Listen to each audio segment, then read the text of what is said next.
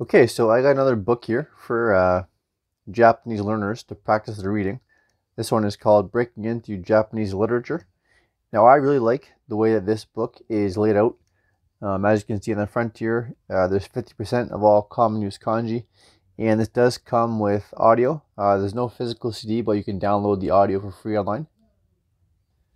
So there are 7 stories in this book, and they're broken down by level. So there's 4 in level 1, 2 in level 2, and 1 in level 3. And they go from easiest to hardest.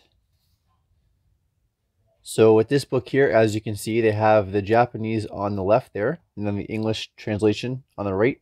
And then one thing that is really cool is that underneath that they have like every vocab word that uses the kanji in the section here, there is a meaning and listing down below.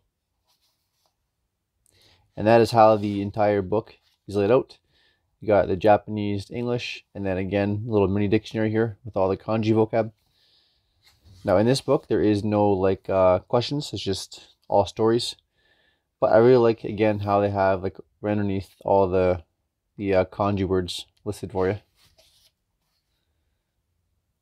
And the entire book just follows that exact same format.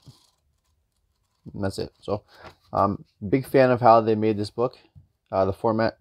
I recommend checking it out. Thanks for watching, and have a good day.